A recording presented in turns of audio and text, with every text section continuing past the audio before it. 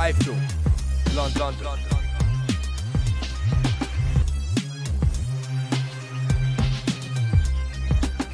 iFILM, London.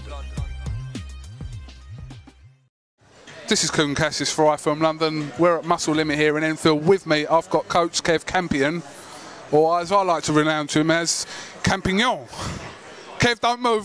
Kev, move. Right, listen, thank you for bringing me down here and introducing me to your fighters. Can you tell us a little bit about what sort of techniques and, I'm going to say drills, I know that's saying using football, but what sort of techniques and things have you done here with your boxers? Well, just today, I mean, it really depends on what we're doing, It depends on what fight they're in and where they're at. Obviously, we're small hall stuff at the moment, so it's sort of 4-rounders, and obviously the two guys you spoke to today, and obviously Scott as well, are just fighting 4-rounders at the moment, all young lads, apart from Scott, who's 25. So today we brought them in, we just obviously bring them up with a little bit of skipping, just a warm-up, and a bit of shadow boxing. And then from there, so nothing groundbreaking really, to be honest with you. We go onto the pads, just a bit of basic bag work, and then from there we do obviously a tennis ball, which you've seen as well, which works on their movement and that sort of stuff. We keep everything as specific as possible, so i.e. if they're fighting 4 rounds, I try to keep everything as 4 rounds, so they'll skip for 4, they'll shadow box for 4, they'll do the bag for 4, so we try and keep it as specific as possible. We might use the old battens that we use sometimes again for their movement, and that's really about it. Again, at this stage, at the level they're fighting at, it doesn't need to be anything groundbreaking, because they've just come from the amateurs. It's just about settling them down, settling their feet down, making them turn into their shots a little bit more, and the best way to do that is just to keep it as basic as possible, really. Well, I just want to talk about some of your boxers, obviously in particular the ones we've spoke to today. I'll start with Luke Fowler. Tell me about Luke Fowler. Yeah, I mean, I've known Luke for quite a long time, since he was about 11 years old actually, and I mean, we were friends before we became boxing coach and that sort of stuff. He was 11-year-old, and I had a shop at the time, and he was working for me in the shop. He was boxing, we sort of got friends through that, and obviously I was boxing at the time, and from there we sort of hit it off, and then he come to train with me, and then he come and said he wanted to go pro and he wanted me to coach him, and that's really where we are. He made his debut last year in September. He done really well, won, fought a guy called Craig Dyer, so nice little learning fight for him, won every round. So, you know, he's 18 years old, so he's doing very well. He's got a good right hand, still got some amateur traits, but we're working on that, so we're getting there. And Scott Hartley, Scottish Scott Hartley, also had one pro fight. Tell us a little bit about Scott. Yeah, I mean, Scott obviously come down from Scotland. He's now in London and training with us. So I mean, Scott's a highly decorated amateur, a really strong lad. He did box a draw in his first one. He was a bit unlucky. He got put down in the first round, but he recovered really well. He learnt more in that fight than perhaps Luke did in his fight, because he got put down in the first round, he experienced the cut, and he still worked through it to box a draw. So he learnt a lot in that fight. He come back at the end of the first round, he was still a bit all over the place. So for Scott, that was really good. It was a really good learning experience for him.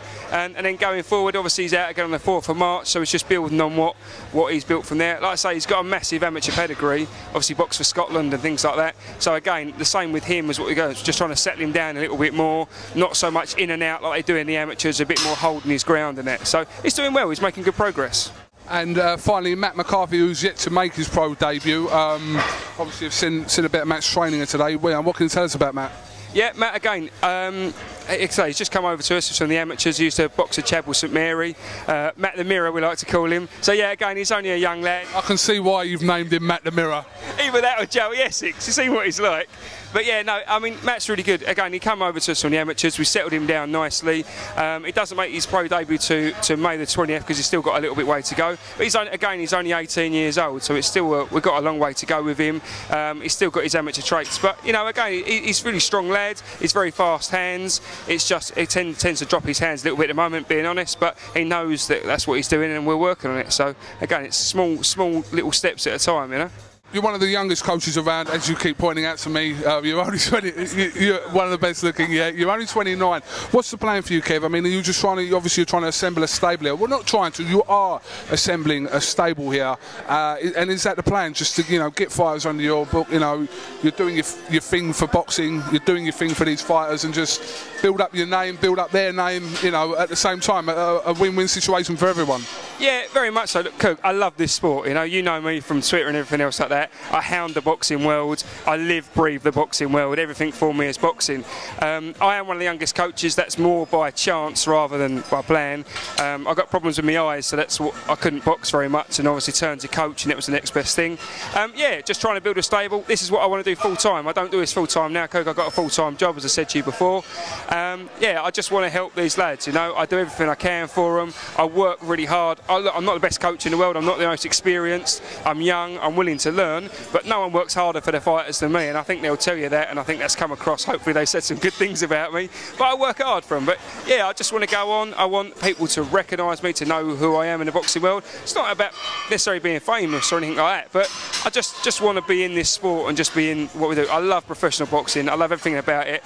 We're very privileged to be in the sport we're in and be in with the people we're in, and I'm just loving every minute. Living the dream is used too much, and it's not, and I really am. I love it. You see me in the gym, just love being with these people, just love doing what we do. So I'm not going to ask what coaches you look up to, but what coaches do you admire or perhaps think, would you compare yourself style-wise similar to? I mean, it's none of us, I'd say, compare style-wise. There's loads I look up to. I mean, one in particular is obviously Bobby Rimmer, who's been fantastic to me. He's really helped me. He was like my mentor. But we've got so many in this country, Cook. There's so many good ones. I say from Bobby, you've got obviously Jimmy and Mark Tibbs, again, great trainers. Obviously Dean Power, Dean Power works corners with me. Again, a fantastic thing. Adam Booth, again, the Dark Lords, he's a fantastic guy. It's just so many great trainers. And obviously up north as well, you've got obviously Joe Gallagher, Anthony Fennell. There's just so many. So I wouldn't say I'm like any others. I look up to them all. I've got no ego. I listen to everyone. I try and take everything I can and try and take a little bit of everyone and put my own style to it as well, I mean, I've been talking to you for some time now, Kev, and obviously I know that you're no fool into thinking that this sort of thing you're doing is easy, because like I said, there's not many coaches at the top level in this country. There's, you've probably named a lot of them. There is others, but you've named a lot of them. And like I said, to get to that top level is going to be very difficult. But you know that, but you're willing to put the work in, to reach it. Yeah, look, I mean, fighters make coaches as well. It's not just coaches make fighters, fighters make coaches. So sometimes you need a little bit of luck. You need a fighter to have a good fight, get a title shot, get a British title. You see it happen all the time, whereas you never really heard of a coach, they get a British title in their stable, British champion in their stable, then all of a sudden people know about them. It is difficult to get to top level. Whether we make it or not, I don't really mind, but I just want to do the best I can. But yeah, it is hard, but I'm willing to put the... It's not just to be a top level coach, just to be involved in this sport. I said to you before, I love the people. We're very privileged to. It's like a brotherhood, and you know that because you've been sort of accepted in it now as well. Once you get in that pro license and you step through that door, the willingness of everyone to help you, and even though there can be rivalry between camps at times, and not necessarily at our level, but the willingness for everyone to help is fantastic, and that's just what I love about it. That's why I love being involved, and I stalk everyone on Twitter. Why do you plug your Twitter? How can people follow you on Twitter? Come on. Coach Kev Campion's my Twitter name. I'm always on there. I hound everyone. So yeah, Coach Kev Campion. That's what Twitter's for. So there's nothing wrong with saying that. But Kev, listen, thank you very much for taking the time to let me interview your boxers, etc., etc. I know you're a busy man, so it's good to come up here and, like I said, catch up with you guys. So I'd like to follow the progress of all these boys, But we go to as many shows as we can, and we try and cover as many as we can. You can't do everything. It's virtually impossible to cover everything. But this is the sort of thing I like doing. I like to come and meet boxers I've never met before. Obviously, I've heard of Luke Fowler, but a couple of the other boys here that I didn't know about before, but I do know about now. Do you know what I mean? So, that's the thing. But we're a small hall, so something like this is great exposure for us and for the lads as well. Boxing's about selling tickets and getting a following and that sort of stuff. So, things like this is important to get them known and to help them sell tickets and things like that. So yeah, no, thanks for coming down, and we're glad to have you. You just didn't do the tennis ball, Coog, did you? Yeah, that weren't going to happen. I've had this conversation with all your other boxers. The tennis ball thing weren't happening. And before you say it, the wine gum situation again. Oh, no, the wine gum. I'll mention it. Listen, I didn't give you none. I didn't want to give you, your wife, one. I didn't want to give Luke one. I didn't want to give Matt one. That's the end of the story. So, what can we say? You could get some sponsorship from wine gums out of this, I reckon, the amount of exposure you... Wine gums will be trending on Twitter tonight, won't it? iFILM London, sponsored by Wine Gums. Oh, I'll take that. Don't worry about that. I'll take that. No, thanks, man. Anyway, thanks for coming down. Right, Kev Campion French ancestor. Yeah, listen, we'll catch up with you real soon. All right, thank you very much for taking the time. I'm Kev Campion, and you're watching iFILM London.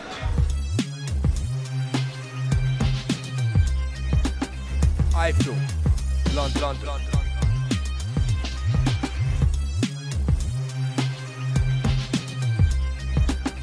iFILM London.